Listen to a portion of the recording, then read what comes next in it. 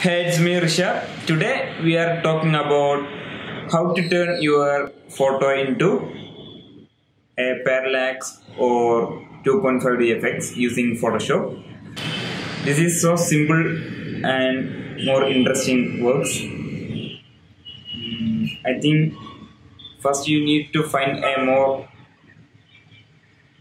creative and more animatable images. Then go to Photoshop. First of all, you want to separate your animatable objects I use the quick selection and select and mask tool, and use the layer mask and separate the object, and I just copy the layer and create a new layer and select the both layer and press Ctrl E for the merging, and just delete the layer mask. And now you can see the frog is now separate. And now you want to remove this frog from background images. I use healing brush tool, and now we want to separate the rock from focus area. And same, I copy the layer and just delete the background layer mask and create a new layer, select the both layer and press Ctrl E for merging. And now you can see the background. From the background I just remove the rock, and now you can see the background and rock file and the frog here.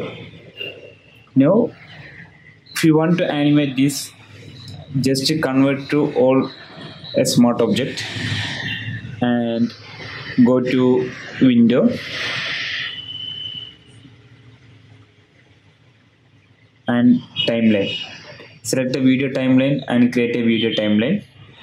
Now you can see every layer here, and you can now transform and add a keyframe using just click on the stopwatch and add a keyframe at starting and go to the end timeline and make the changes and just move the frog in front of. You can see the animation is starting now. It's too fast. I just decrease the speed of